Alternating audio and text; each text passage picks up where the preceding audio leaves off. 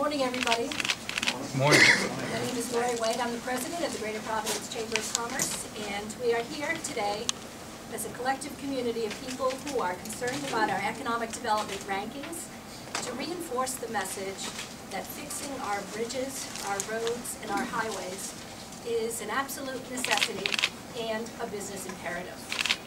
Last spring and last fall, we called on the governor and the General Assembly, when they weren't aligned on this issue, to get together to develop a realistic approach for resolving the deplorable condition of our roads and bridges. In the intervening months, they have done just as we asked. And we'd like to commend them for acting responsibly and for not burying their heads in the sand and saying that everything is going to be just fine. In the way of context, Area Development Magazine calls infrastructure, quality, and accessibility the #1 factor in contemporary economic development. And that includes bridges, highways, runways, railways, and ports. And if anybody's interested in reading a little bit further about it, I will direct you to the Q4 2015 edition of Area Development Magazine, where they talk about the top location factors for business and industry, and they rank them on a scale of 1 to 10. And you can read for yourself what some of the factors are. Rhode Island's 50 out of 50 ranking puts us at the bottom of the pack on the #1 issue that matters to business. Let me repeat that. We are dead last in the nation on the #1 issue that matters to business. We must deal with the crisis, and we must deal with it now, and we must start there. The Greater Providence Chamber of Commerce has tackled our bottom-of-the-pack rankings on a whole host of other issues over the years, and that includes taxes.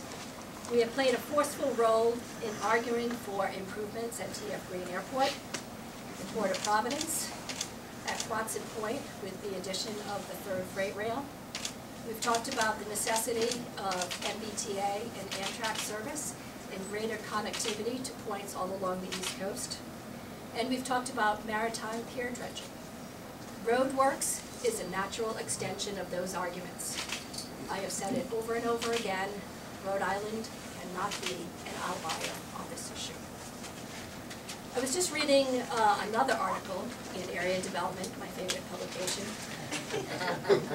which reflects on the exponential growth of e-commerce. Economic development analysts say that distributors need and want to be close to dense population centers. Their primary business objective is guaranteeing and let me repeat this very slowly, fast, seamless, consistent, and friction-free delivery experiences. Our local conditions do not meet those standards. Everyone knows that. As a long-term economic development strategy, Rhode Island must position itself to be able to accommodate today's industry practices and tomorrow's growth industries. Our residents have been paying for other states good roads and bridges. They pay it every time they get an online shipment where freight has been tacked onto the order. They pay it every time they buy something in a brick-and-mortar establishment where freight has been tacked onto the order. The shippers have incurred tolls all along the way, unless of course they're delivered by drones, but we haven't seen that happen just yet. Now let's turn the tables and collect what is rightfully due to Rhode Island residents to help pay for the use of our roads. We have to optimize our approach.